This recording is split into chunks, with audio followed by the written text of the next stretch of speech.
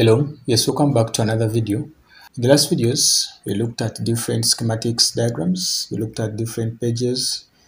So in this video, we are going to look at power up sequence diagram. As you can see in the background here, it says power up sequence diagram. This is one of the most important part in schematics diagram. You know, all the things we have been covering in the recent videos, they all make no sense if you don't have this information. And don't take me wrong, but I'm going to explain to you why. Because we have seen different voltages, we have seen meaning of different abbreviations. But then, what's the point of using the schematics? You know, the reason why we are learning how to use the schematics is because we want to solve problems or fix motherboards or fix computers. So this topic talks about how to actually use the schematics and fix the problems.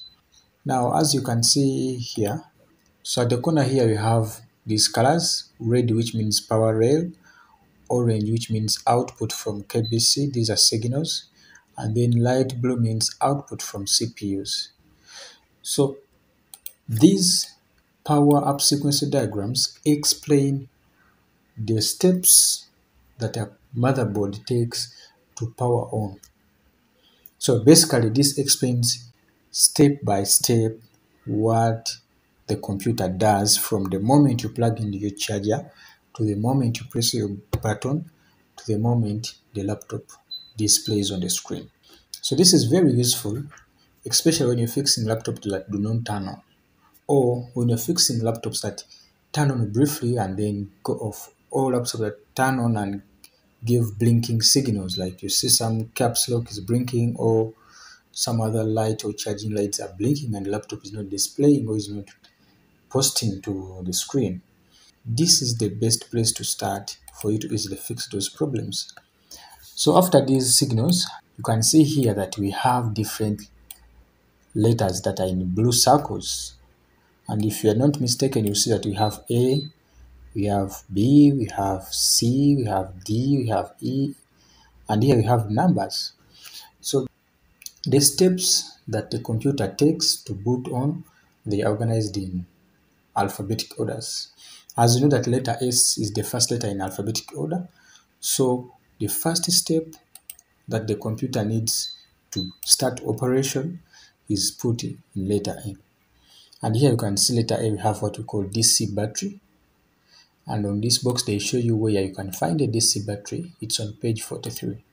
Here on letter A still we have AC adapter. So this one represents the battery and this one represents the adapter. So here it shows that the power from the battery is called BT plus and the power from the charger is called DC in. So that's the first step. So here it means that before the laptop does anything, either of those two should be present. Either there should be a battery or there should be a charger. As you know, laptop cannot turn on unless either of the two is present. When these two are present, we see that the battery has got another chip here, where the battery goes through to come here. And then the same goes to the charger. It has another chip here where it goes through, then it goes to the charging chip.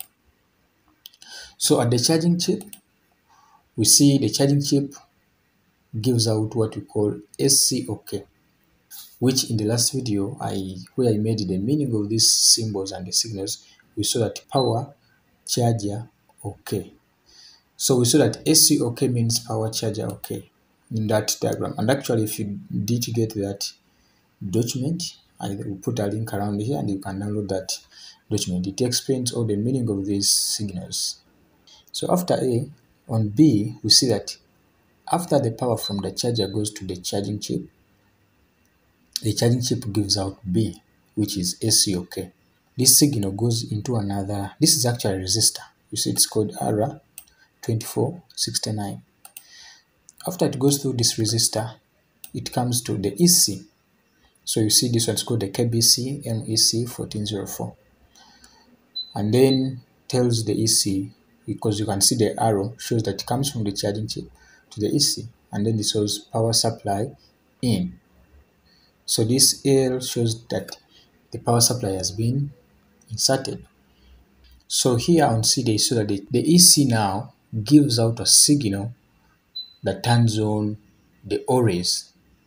So after the EC has seen that the charger is in, it gives out what we call always on, which means this is the signal that is going to enable 3.3 and 5 volts.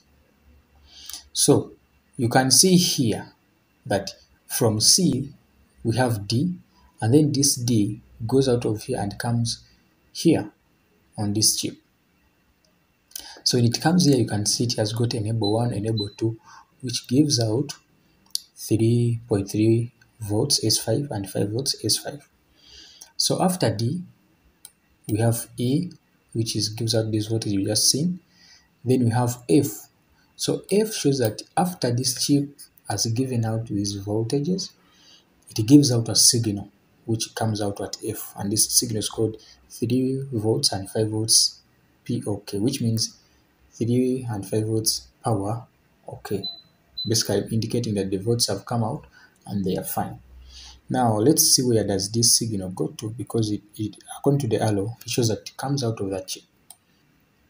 So F comes out here and gives out to one resistor, which gives what we call RLSM reset power good. But this one comes out at H. So before H comes out is F G. So after this F is here, it also comes here, right? Then you have this G, which, remember the other volts that we made on top here, which were on E. So those voltages come here, and then F turns them on, and then G they come out, which is 1.8 S5 power. Okay. Remember, all these steps are taking place before you press your power button. After G is up, you can see here, and then here it shows that this same signal called F comes on two chips. It comes on to this one and comes also on this one. So this one gives out 1.0 volts. Okay, this is 1 volt S5, and these also come on G. Then the next letter is H. So these G that have come here, they also, part of them comes onto these resistors. I'm saying they are resistors because there is R inside here. So as you can see, this is 1.8 S5, which is here, and this is 1.0, which is here. So when they come here, they all join up together to make H, and H is RSM reset. So RSM reset is a signal that, let's see where it goes. It comes to the KBC or the EC. You can see it here, right? So when H comes up here, let's see. Oh, actually, wait. Before F going to G, we saw that there is another F here, which means when F comes out here, we also have another F that goes out of the KBC to the chipset, right? So this is the chipset. So F also goes out from there to the chipset. Then the G comes up, and then we have the H here. After H, we have I. Now, here it shows that after these signals come to the EC, then the chipset gives out this signal back to the EC, and this come at I. So you can look around and see, is there anywhere else where I goes? And here we don't see any I. So it means when I is out, it comes out of here on these pins and it goes to the KBC. So after I has come out, we look for J. So when you try to look around, we don't see letter J. That means the power up sequence switches back to numbers. And when you look here, you see there is number 1. So number 1, if you look closely, it's called the KBC power button. So all the steps we have seen from A, B, C, E, F, D, H up to I. All those steps take place before you press your power button on the motherboard. So if you have a motherboard that is not doing anything, is not turning on, these steps here we have seen can help you to fix your motherboard. So what you will do, you start with A, you check, is the charger in? Is the battery in? Yes. Okay, if it is in, is the battery charged? Does it have enough voltage? Okay, if it has, is the charger inside? Is the charger charging the battery? Yes. So is the charging voltage, the battery charger on? Yes or no? Okay, if it is yes, you go to the next step, you go to B. Is the charging chip giving out SOK? Yes. Okay. Does it go through the resistor to go to the EC? Yes. So after B, you go to C. Is the EC giving out the signal to turn on the 3.3 and 5 enable? Yes or no? If it is giving out, does this signal also reach this chip? You check for enable, you check if it is yes, that's good. Does this chip give out 3.3 and 5 S5 as it's shown here on E? Yes. Is it giving out F to tell the chip that power is okay? Yes. Does F come to these chips to make this voltage which are on G? Yes. If it's okay, do they come here to make this RMS power good back to the chipset? Yes. If all those steps are there, then the only thing that a motherboard will be waiting is the power button. So that is what they call a power up sequence. Oh, this is the main guidance on how to use the schematics to solve issues.